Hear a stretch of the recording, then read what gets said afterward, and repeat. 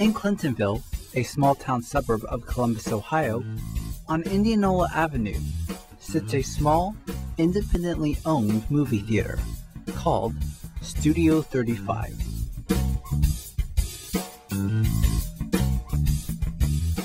What makes this theater special in relationship to maybe some of the larger current corporate theaters that are in the community is, in a nutshell, it's the history. This place has been around since 1938, continuously running in this community, and patrons continue to come. One of the best things is people coming in and saying, you know, I used to, my first date was here in 1952. You know, it's like the coolest thing ever. Opening on February 17th, 1938, Studio 35 was originally called the Indianola, which showed the big Hollywood films of that era. During the 50s and 60s, it changed focus, showing non-mainstream films such as art house films. Despite many changes, the theater continued to survive. In 2008, Eric Brambik and his wife Rita bought the theater and became the sole owners.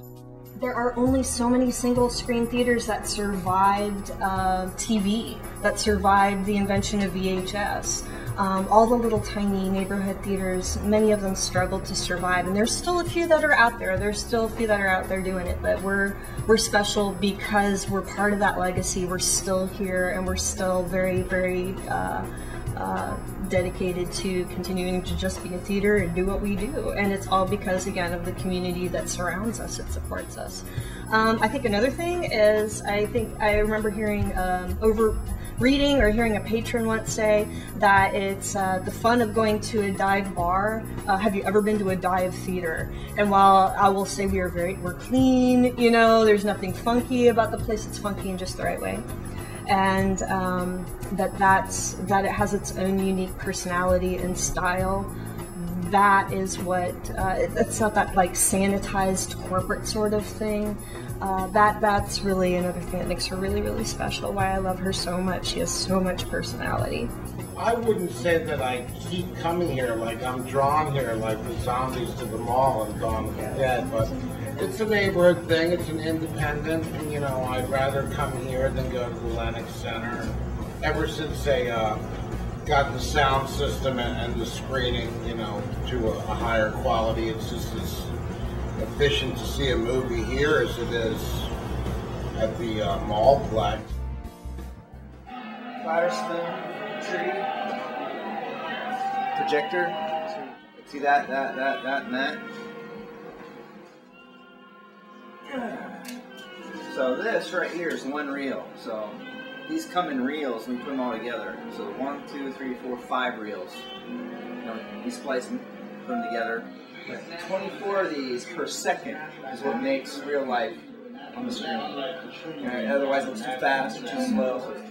So those go through here, right? Goes through there 24 frames per second. Each frame stops and then continues on. One aspect that makes Studio 35 so unique is the selling of alcohol.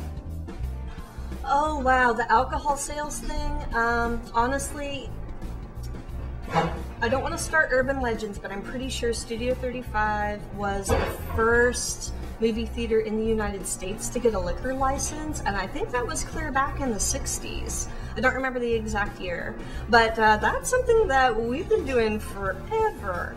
And now it was a pretty limited liquor license for a long time. We recently got the green light from our community to up our liquor license, so we actually have a full bar now. We didn't used to have that. But it has been an interesting and important component to keeping the place running, honestly, when we're talking about the corporate competition and things of that nature. So the owners continue to market their theater as independent, different, and family-owned, which keeps their staff relatively small. We have a staff that kind of ebbs and flows depending on what business needs are, to be completely honest. There's probably a core of 6 of us that are here a lot. There's 2 guys that are here constantly. John and Casey are here all the time. And then the rest of us, you know, kind of, you know, make sure those guys get nights off, and kind of keep the place running. But there's a whole lot of other people. I want to say that the extended Studio 35 family, there's probably another, like a total, if like you put all of us in a room, there's probably like 15 to 20 of us. And sometimes we have special events that are really, really enormous, and they take a lot of bodies to make sure everything's running smoothly. And so you'll see all of our faces eventually if you haven't seen us before.